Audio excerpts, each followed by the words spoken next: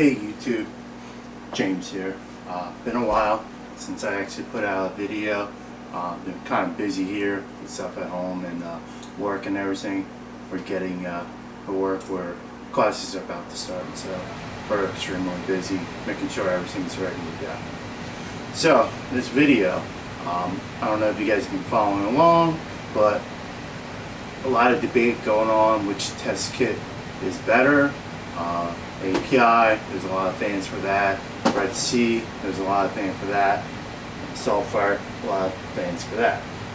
Just like in any field, you're always going to have your fanboys. You're going to have your people who prefer one brand over another. So being new to the hobby and listening to everyone debate over which test kit is the best, which one's more accurate, I had to do research on my own. I couldn't just take people's words. I hope you guys aren't just going to take my word with all my tests. Feel free to do these tests on your own. It is costly to do what I just did, but sometimes it's the results really show you what's going on. So what I did was I started out with the API test kits. And a lot of people are like, no. Like everyone in the hobby, they don't almost always start with the API. And everyone's like, oh, API is not accurate at all. And eventually I noticed I needed to test for my magnesium. So I picked up the Red C, and then I kept hearing about Salifert and everyone. So I figured, let me try all three of them and compare them. So I've already done 2 videos, if you guys have seen on here. One was like an hour and a half long, that was the first one. Then I did a quick update on the second week. But I've been going for, let's see here, let me pull up my numbers.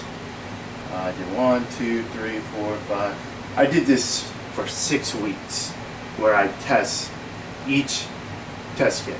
Now with my tests, I did these in order, or not order, but like right after each other. So it wasn't like I did the API one day, the Red C one day, and Salifert the other day. I did the API, did the Red C, the Salifert all one day. All the water used came right from the same tank, so it wasn't using different tank, wasn't using my sump for some and tank for the others. Every water that was tested came right from the display tank itself. So that kept consistent of water going in for these 3 test kits. So before actually, you know, let me show you guys the results first, and I'll go in and talk about some other stuff. So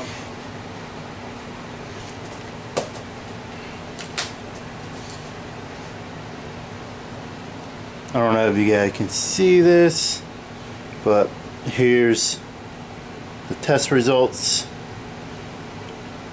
and I'll give you guys a closer view in a little bit. So let me just go in and explain it.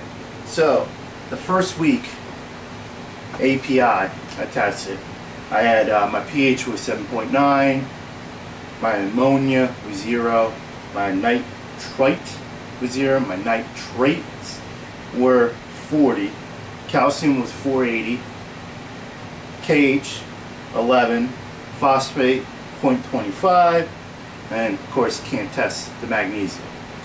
My Red C, I can only test the calcium, the KH, and the magnesium. So my calcium was 460, my KH was 12, and my magnesium was 1360.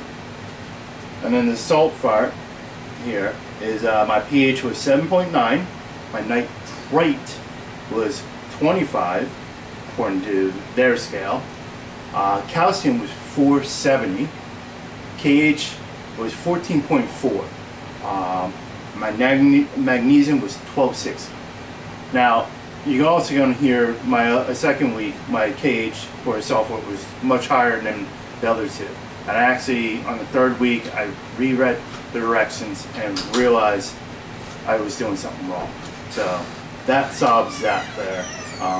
After that they're all kind of level.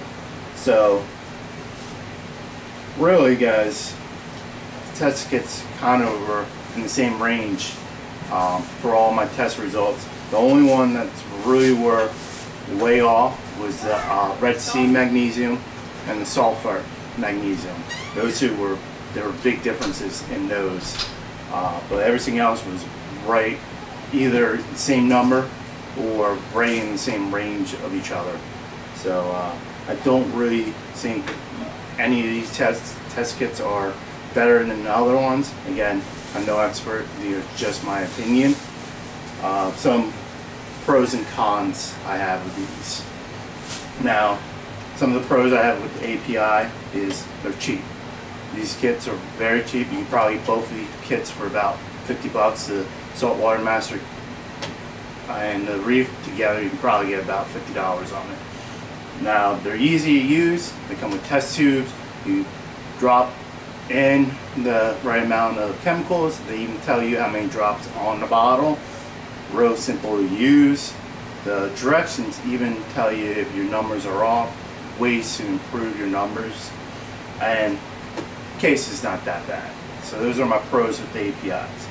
Now my cons is, and a lot of the cons are the same, is you gotta judge coloring. So the coloring on the APIs are pretty close in the range, so you gotta judge all of this. I also discovered that the test tube line, they marked 5 milliliter was off. When I got the Red Sea and came with that syringe, I started using the 5 milliliters syringe to fill up the test tube, and I realized the water was higher than the line. So that's a con. And the other con, it doesn't come with something to fill the test tube. So before I had anything, I was dipping the test tube in and trying to level out the water. My pros for the Red Sea is simple to use. It's quick. I mean, there's not much to it. The drexels are laminated, so each chemical has their own laminated card with the numbers on them. Really easy to follow. If you get some water on them, they don't get damaged. Case carries everything very nicely. Everything's compact. So that's the pros. Some of the cons is this is pricier than the APIs. I believe this kit alone, which only has 3 in it, ran about $50 by itself. It can be hard to read the numbers with the syringes and stuff going in. You gotta realize how much you're using, not how much is left. Make sure you judge the number off of that. So those are the cons with the Red Sea. And I'm going to the Salifert. Now, some of the pros is these are really easy to use. You actually, with the syringe ones, you gauge up how much is left, not how much is used, so you can actually get, I feel, a little more accurate on your numbers there. Each kit is separate, so you don't have to buy a whole kit just to get one test.